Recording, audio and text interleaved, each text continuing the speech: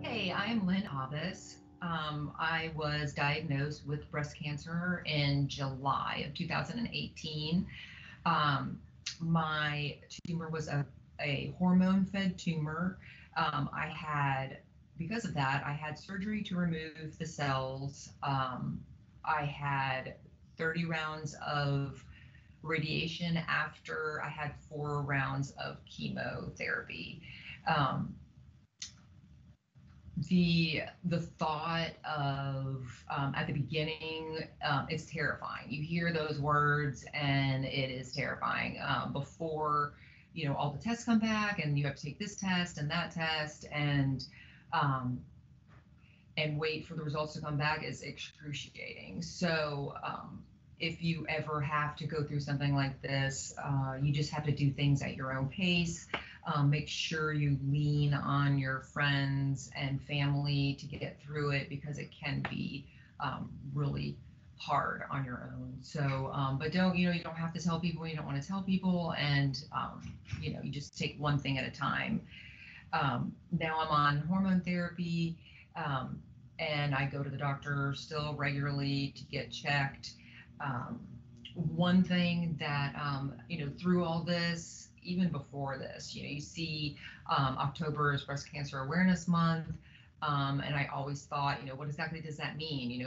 People have pink, they have these cups, they have shirts, where does the money go when you purchase something? If you're going to purchase something, look into if the money goes anywhere, if there's any money going anywhere. You don't want to just give money to the sale of something. There are a lot of companies now who donate a portion of their sales if you purchase something, or a portion of the sale the item does. But then again, what does breast cancer awareness mean? What as I think of my story, my tumor was 1.5 centimeters. I mean, I should have been able to find that with a self breast exam. I routinely went for my yearly mammograms, and that's how they found it.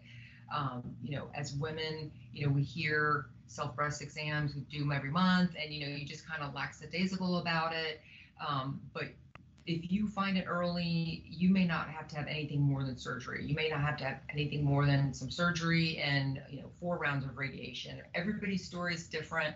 We all have our own stories, depending on where it's located, what kind it is, how the stage. But one thing is, if one common thread or one common thing is that if you find it early, if it's detected early, it's a lot easier to take care of, and you will get through the radiation, you will get through the chemotherapy. It's just a snippet of time, it's just a snippet of your life, so you can move forward with your life. But self breast exams are very important. My surgeon asked me about self breast exams, and I said, yeah, I do them, but so many people say I don't know what to look for, I don't know what to feel for, it all feels lumpy, so they don't do it regularly. And my surgeon told me, it feels like a cobblestone street. It feels like it's lumpy like a cobblestone street, and you're looking for a pebble. You're looking for a pebble on that cobblestone street. So this October, don't let it go by without telling your loved ones. 1 in 8 women get breast cancer. Look around the room, look at your friend group, how many people are in it. One of those people are likely going to get breast cancer. So tell your family members, all of the family members you have, all the women and men, because men get it too. Do self breast exams every month. We all take showers, baths, whatever. You're in there anyway. Once a month, no skipping. Once a month, get it done. Do your self breast exam. That's what saves people. It's going to happen. People are going to get it. But if you detect it early, that's what's important. My surgery had to be bumped back because they needed to fit in a 14-year-old girl who had breast cancer.